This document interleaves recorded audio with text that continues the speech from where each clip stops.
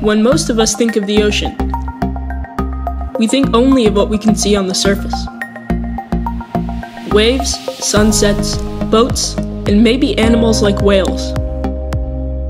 But to truly understand the ocean, we need to dive deeper. What we don't think of is that this is just a tiny part of a vast and beautiful world. An underwater world with its own mountains, valleys, kelp forests, and amazing creatures.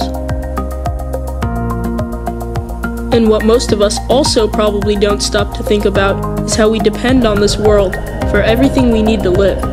For food, water, weather, and the air that we breathe every second.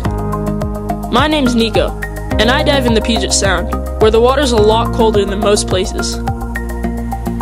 One of the reasons that it's so special to me is that you can see an amazing array of animals that live in this cold water. Huge pink anemones that look like broccoli. Lingcod as big as a small child, but they're really shy of people. Big red Dungeness crabs that can pinch through your gloves.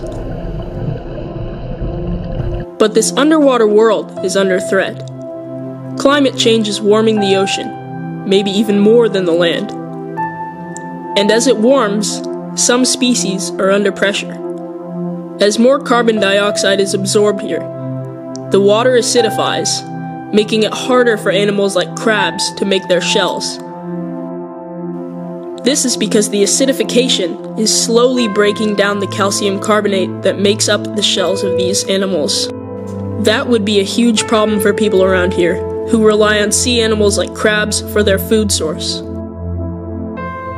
This underwater world is truly beautiful.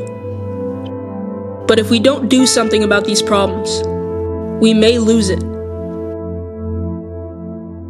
The ocean provides over half of the oxygen in the world, and a lot of our food. We need it to survive. So next time you think of the ocean, think deeper than the surface. Think about this beautiful world that we don't get to see, but which we depend on for our life. Think about what you could do to make a difference.